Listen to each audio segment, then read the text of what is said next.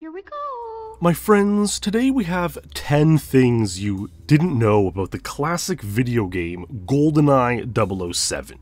And no, these are hopefully not somewhat obvious or commonly known clips that the majority of people who played GoldenEye might know, like the fact there are these glass beakers on the top of the ventilation duct in Facility, or the fact that there's a double AR-33 hiding inside these nesting boxes on Caverns.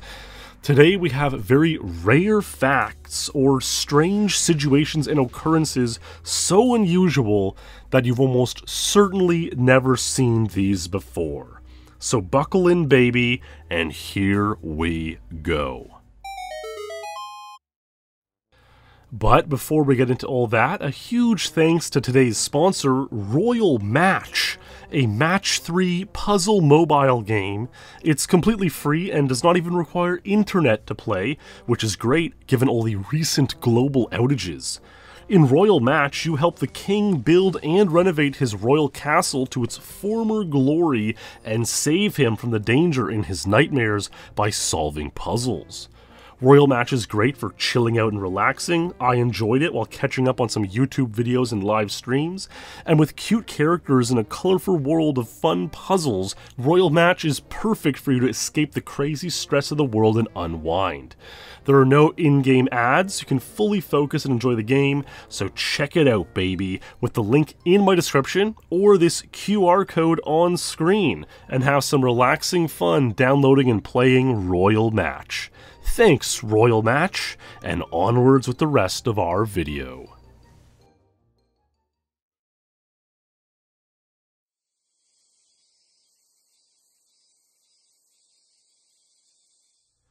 Here's a cool fact that I find really interesting to get us started, and it really shows the depths of knowledge and dedication that the developers had when making GoldenEye.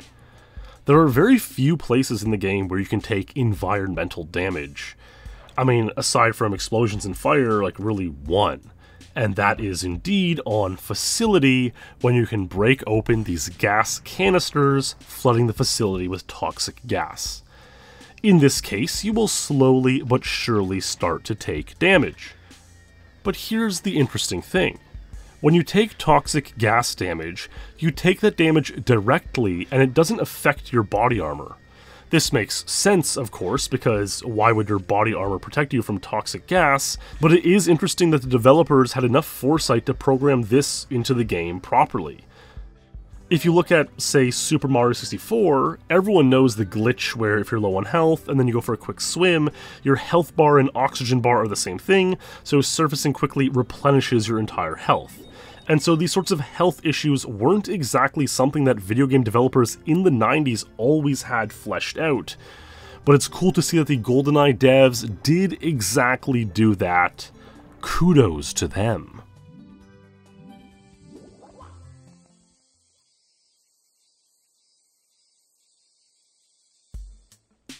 So this one is a very strange oddity that a few actually mentioned in my last video on unusual places in GoldenEye.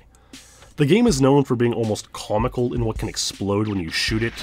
Chairs blow up a little, these models of vehicles on Surface 1 blow up a lot, and of course wooden boxes blow up, which we make use of by self-boosting through them on a couple of levels. However, silver crates do not blow up. Here are some very famous silver crates on Aztec. They do not blow up. The silver crates on Silo, they do not blow up. This pile of silver crates on Dam, they definitely do not blow up. However, believe it or not, there is one exception to this rule. This pair of silver crates at the end of the dam level, for some reason, do explode. There are two of them on the furthest pier of Dam, and they both explode. The reason for this is not something I'm sure of, to be honest. I don't know if anyone really knows, but it's true and it's amazing to see. Why there are only two silver crates in the entire game that explode is simply a bizarre fact of GoldenEye.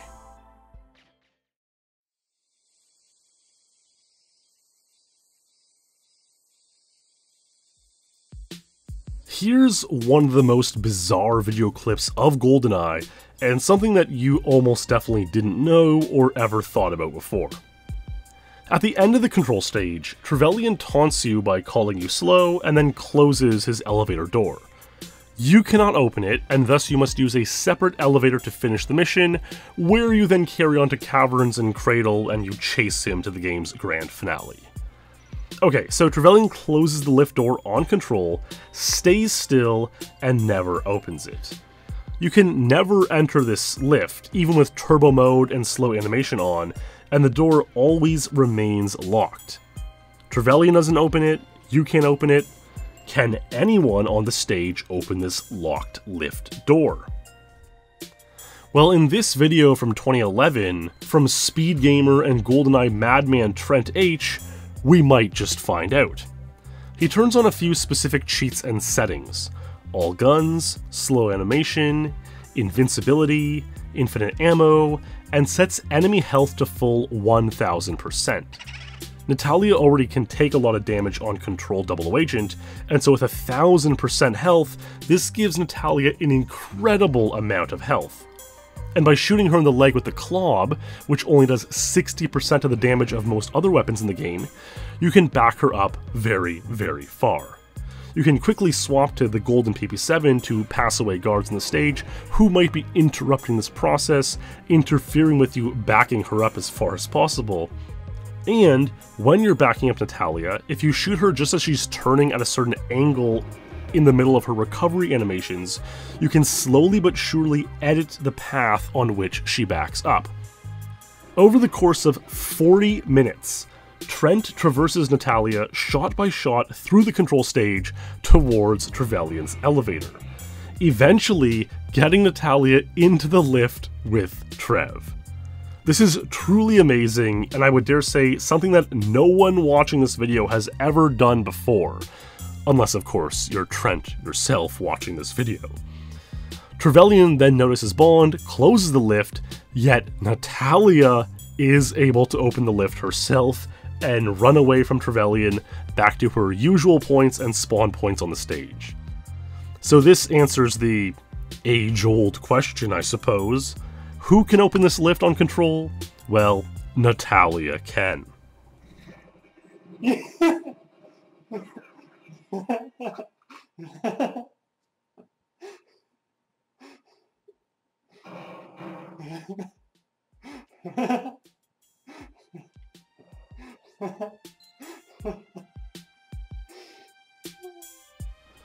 Alright, if you turn on the walkthrough doors Game Shark cheat, you can just enter this lift without the 40 minutes of trickery, and you can see that Trevelyan is always there and never despawns.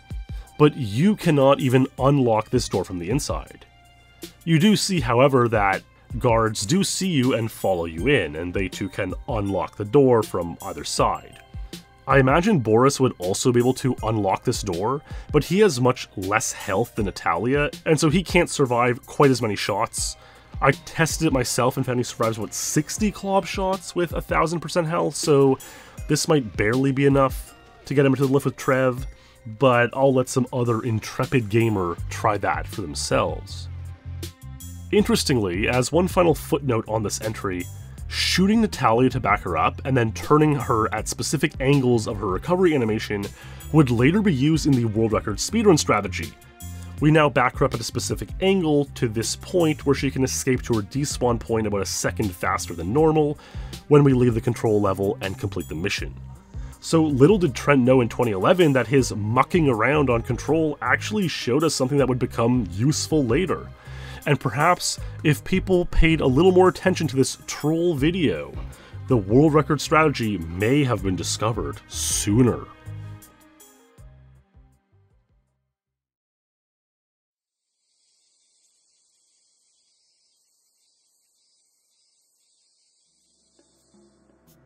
Speaking of the walkthrough doors Game Shark cheat, here's an interesting fact on the Depot stage. Depot is one of the simplest agent difficulty stages in the game, with only one objective: locate Trevelyan's train. This is considered complete the moment the train door opens, whether you open it yourself or a guard opens it, like they do when we perform the iconic train shot, one of the game's earliest tricks and time saves. And so the level really just amounts to run to the end, but not exactly. You see, if we have on walk through doors and simply run to the end, even if we get to the same unloading zone inside the train, the mission fails. This is because the trigger for Objective A, locating Trevelyan's train, depends on opening the door to the train. It's just such a bizarre and counterintuitive twist to the objective that just running in their plane fails the mission. Of course, the door can be closed or closing when you're entering the train, so long as you've opened it first, the objective will complete and the mission will complete.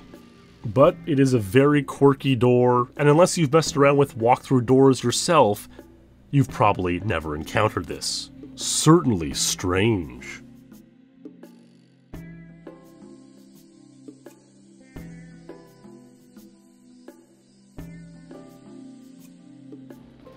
So here's a cute little clip from Mamel. And yes, that is his username. It's pretty well known that you can get back into the vents at the start of Facility, with this being one of the most common secrets in the game dating back to the 90s. However, did you know, guards can chase you up here too? Especially the infinitely spawning guards from after the Ormov encounter will actively seek your position no matter where you are on the level, and so if you manage to get back up into the vents, they might just chase you up there too. I can just see some strange creepypasta being written about this scenario.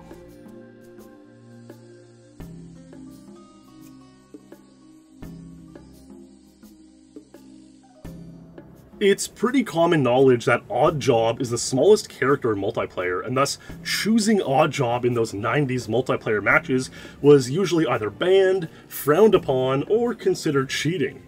While you do not encounter Oddjob in the solo player game, despite many 90s rumors, he is indeed the most controversial multiplayer character due to his diminutive stature and thus smaller hitbox. However, did you know that some characters are pretty much just as small as Oddjob? In particular, the female civilian, scientist, and Moonraker. This image from fellow GoldenEye content creator Grassloo really just shows how small these female characters are, and you probably wouldn't have gotten too much flack for choosing these players in your multiplayer matches instead of Oddjob.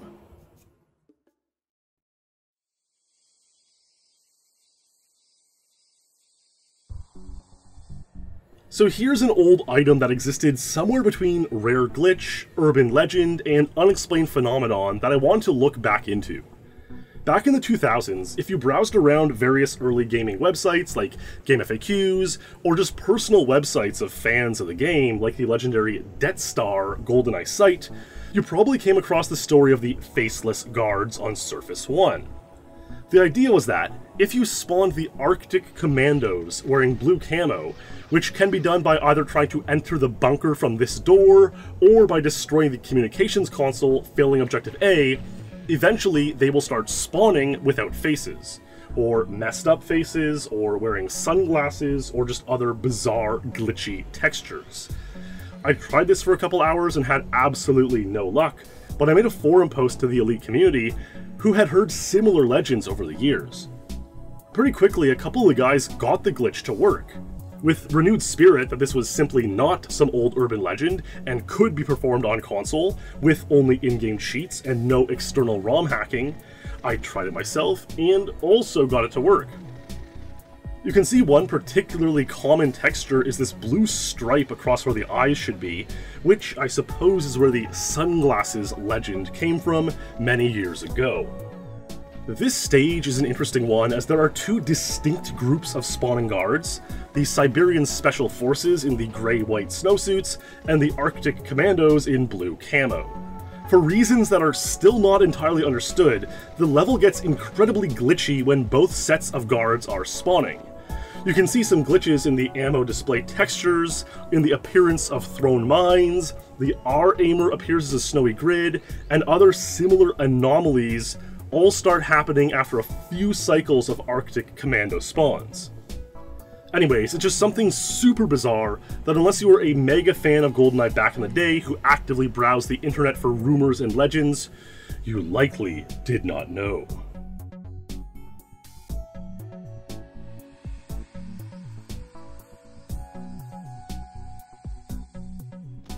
So here's a very strange situation that I had never considered until I saw a Perfect Ace video doing it.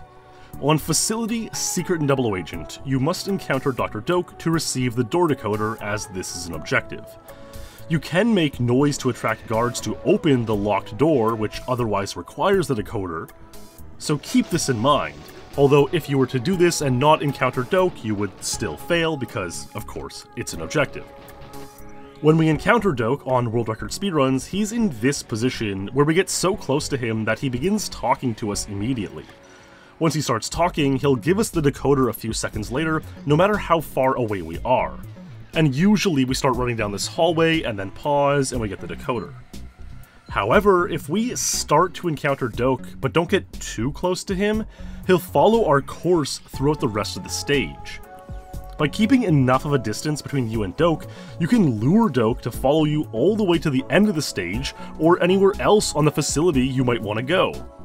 This can result in the very rare case where you can complete the Doak objective after the Trevelyan encounter, something that is ordinarily far from the intended way of playing the game. I pulled off this run where I began talking to Doak amidst all the chaos of the Ormov and Trevelyan encounter, and I found it all very amusing. So I hope you enjoyed this strange and silly entry in this video of strange things you probably didn't know in GoldenEye.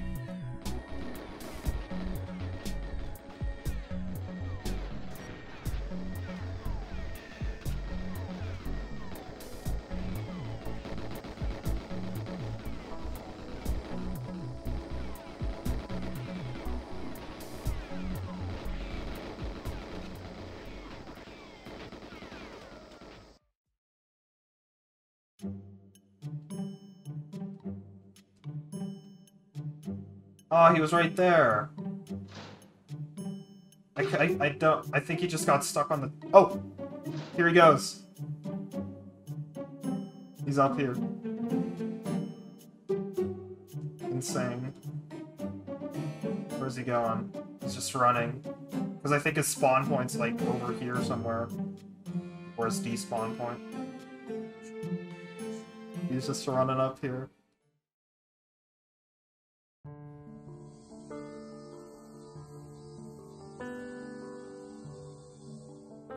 Here's one that I legitimately did not know about until last year, but admittedly, perhaps you may have already been aware.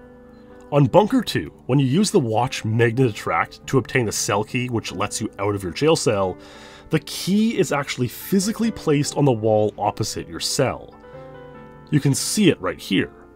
Pressing Z to use the watch magnet attract literally pulls it towards you and into your possession.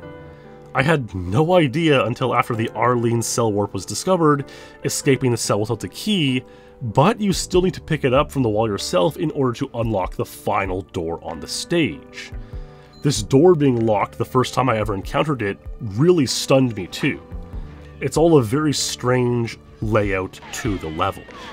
You know, why you need your cell key to unlock the final door in the bunker is just bizarre.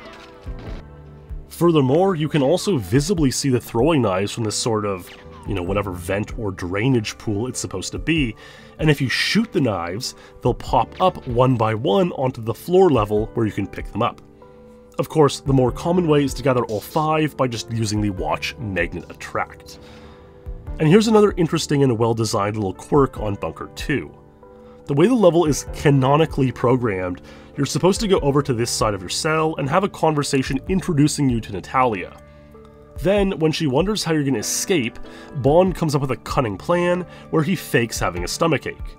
The guard doesn't buy it at all, but this is supposed to guide you towards taking out your watch magnet attract, which both makes the sound of a grumbling stomach and activates the powerful magnet, which pulls the key off the jail cell wall, allowing you to escape.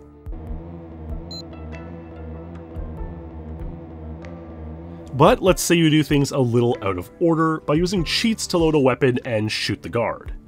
Well, in this case, Bond will still have the same interaction with Natalia, introducing himself and all, but he won't go on with the whole faked stomach ache arc.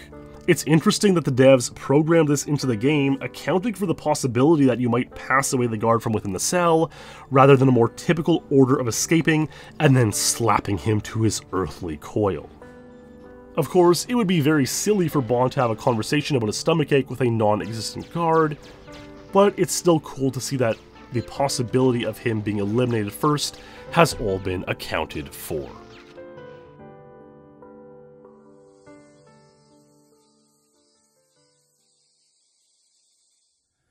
So the Aztec glass door has a strange property which you've almost certainly never encountered. There are two conventional ways to get the glass door open. One, of course, is to battle Jaws, get his smart keycard, and unlock the glass door. But the other way is, of course, the various strategies for tricking guards into opening it for you. But is there any other way? Well, what about just passing right through the glass door? Believe it or not, there are a couple ways that this can actually happen.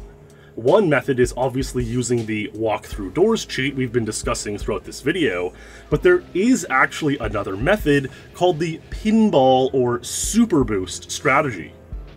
You see, by pausing repeatedly while taking damage, the boosts you're taking from guards can stack, building you up to an insane amount of speed, which can allow you to warp typically unwarpable objects.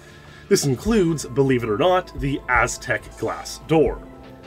This can be used in a sort of experimental side league called Pinball Mode, where we turn enemy accuracy up to 100% and enemy damage to 0%, so we just get pinged around all day like a pinball in the stage. This could also plausibly be possible on the Agent difficulty as well, but you need to take at least 8 to 10 hits for enough super boost speed to warp the door, which would make surviving the run very difficult, if not impossible.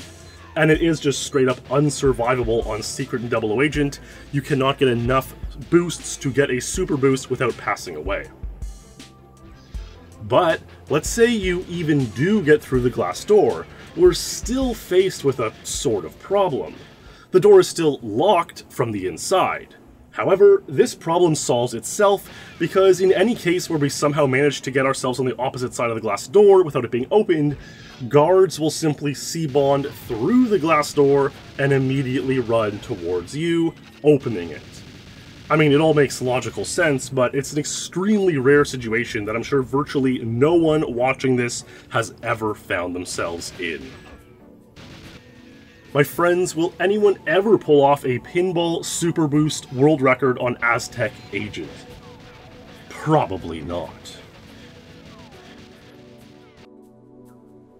Well, that's that, baby. 10 strange facts, unusual situations, and things you likely did not know about in GoldenEye 007. Or, I mean, it was probably way more than 10 things, all things considered.